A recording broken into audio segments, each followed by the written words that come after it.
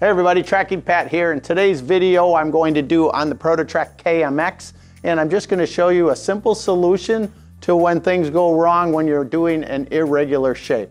In this case it would either be an irregular profile or an irregular pocket, right?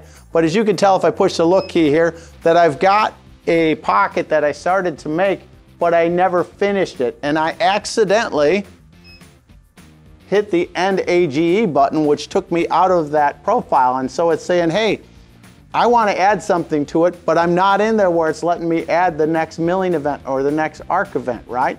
And so people get really frustrated with this because they don't know what to do to fix it. They generally end up erasing the whole thing and starting from the beginning.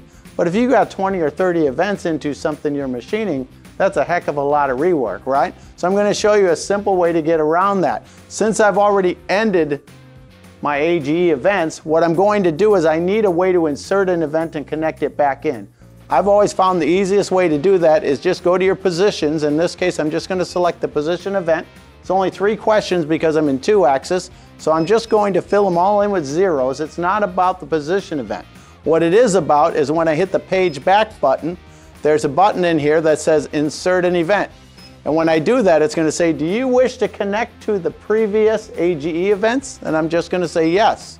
And then in here, I can say I've got a milling event. It's not tangent. It's going to 0, 0. I've got my OK light. If I look, there's my completed shape. And at this point, I can just page forward, and now it's fixed. The last thing I have to do is erase that position event that I made just to find a way to get in front of it, right? So I'm just going to come in here and say delete event. Right? And then at that point, I'm all set. I look, there's my completed part. So just remember, if you're in the middle of doing a irregular event where you're in A.G.E, if I'm in the middle, I can always insert something in. But if I'm at the end and I accidentally end that profile or that pocket, now I'm stuck. So in order to add to it again without starting over, create an event. I always use a position because it's the shortest amount of questions. Then hit the insert key. Say, yes, I want to add to my A.G.E, put in the rest of my events, push end A.G.E, delete that position event that I put at the end, and I'm exactly where I want to be. Pretty short and simple, but in case you're struggling with something like that, this is a good way to know how to get around it. I hope this helps you a lot. See you in the next video. As always, keep on tracking.